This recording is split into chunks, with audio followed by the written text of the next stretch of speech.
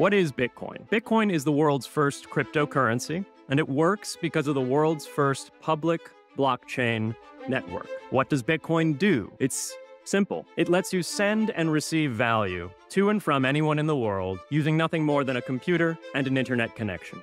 Now, why is it revolutionary? Because unlike every other tool for sending money over the internet, it works without the need to trust a middleman. The lack of any corporation in between means that Bitcoin is the world's first public digital payments infrastructure.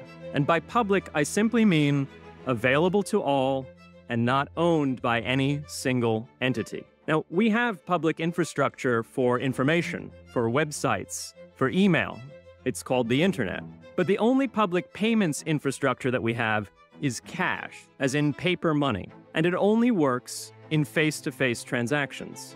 Before Bitcoin, if you wanted to pay someone remotely, over the phone or the internet, then you could not use public infrastructure. You would rely on a private bank to open their books and add a ledger entry that debits you and credits the person you're paying. And if you both don't use the same bank, well, then there'll be multiple banks and multiple ledger entries in between. What happens on the decentralized internet is decided by the investors, versus what happens on the main internet is decided by Twitter, Facebook, Google, and a small number of other companies. Let's say that I'm a miner of Bitcoin, somebody who actually creates Bitcoin.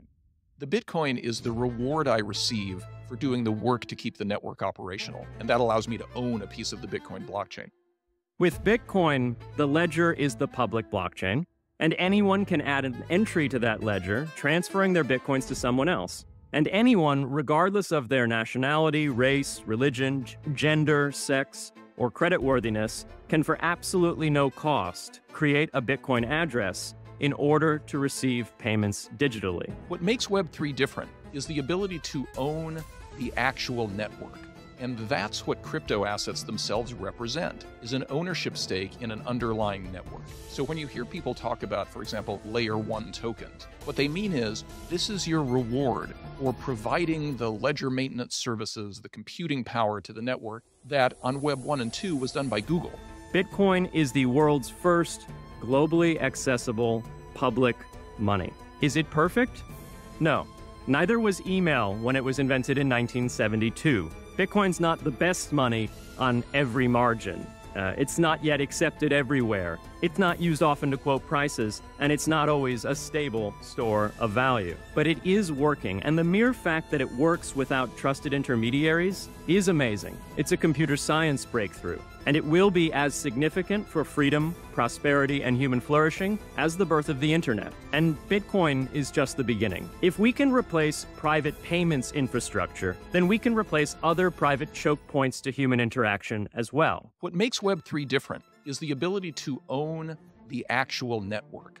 And that's what crypto assets themselves represent, is an ownership stake in an underlying network. Now, why should we want to build more public infrastructure? Why should we embrace blockchains over corporate intermediaries? Why should we tolerate their inefficiencies and work to make them better? Why should we want the pioneers of this technology here in the United States and not fleeing overseas? A simple reason, because the corporate intermediaries providing today's critical but privately owned infrastructure are becoming fewer, larger, and more powerful, and their failures are increasingly grave. So roughly half of all Americans, 143 million people, had their social security numbers exposed to hackers because of a breach at Equifax. The SWIFT network has relayed hundreds of millions of dollars in fraudulent transactions because of hacked member banks in Bangladesh, Vietnam, Ecuador, and Russia. The FBI suspects now that the largest of these hacks was perpetrated by North Korea. Corrupt, low-level employees at an Indian bank, Punjab National, were able to fraudulently certify SWIFT messages, stealing $1.8 billion. It's the largest electronic bank robbery in history. In fact, it's the largest bank robbery in history. In October 2016, an estimated 1.2 million internet-connected devices were hacked and turned into a botnet that for several hours made prominent websites unavailable across Europe and North America, including CNN and Fox News, the New York Times, and the Wall Street Journal. Increasingly, physical machines are being connected to the internet to augment their capabilities. They're wired through servers that are owned and maintained by private and trusted intermediaries, the so-called Internet of Things. Pacemakers from St. Jude's Hospital have been hacked. Baby monitors from TrendNet have been hacked. And Jeeps from Jeep have been hacked to the point where they can be remotely commandeered and driven off the road. Now, those vulnerabilities are inescapable in systems that have single points of failure. It doesn't matter if the point of failure is a corporation or if it's a government. There shouldn't be a single point of failure. Similar choke points existed before the internet. If you wanted to deliver a message, you'd have to go through one of 3 television broadcasters or a handful of newspapers. Private corporations are essential, but no critical infrastructure should rely on 1 or 2. The internet removed single points of failure in communications infrastructure and ushered in a wave of competition among new media corporations building on top of its public rails. Blockchains can similarly disintermediate critical payments and IoT infrastructure. The technology is not yet ready to answer all of those questions today, but it is our best hope. And as with the internet in the 1990s, we need a light-touch, pro-innovation policy to ensure that these innovations flourish in America for the benefit and security of all Americans. The characteristic of Web 1, if people remember their original AOL account, was an ability to look in a curated walled garden at a set of content that was not interactive but was presented to you on AOL the way that Time magazine used to show you the articles they wanted you to see inside of their magazine. Just you could see it on a screen.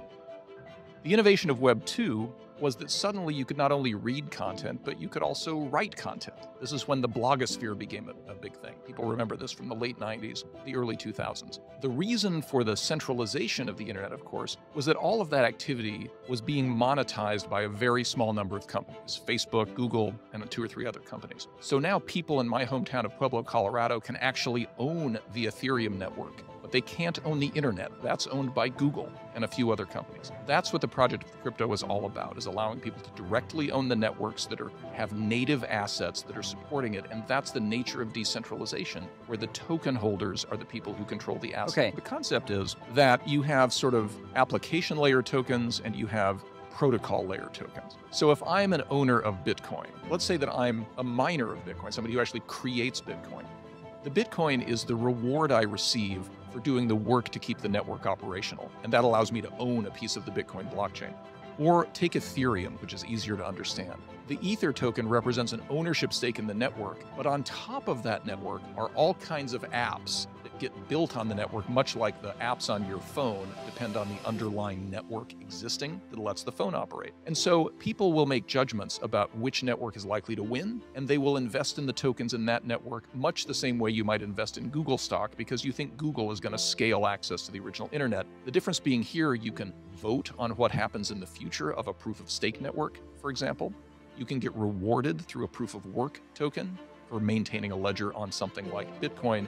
But the real message here is that what happens on the decentralized internet is decided by the investors, versus what happens on the main internet is decided by Twitter, Facebook, Google, and a small number of other companies.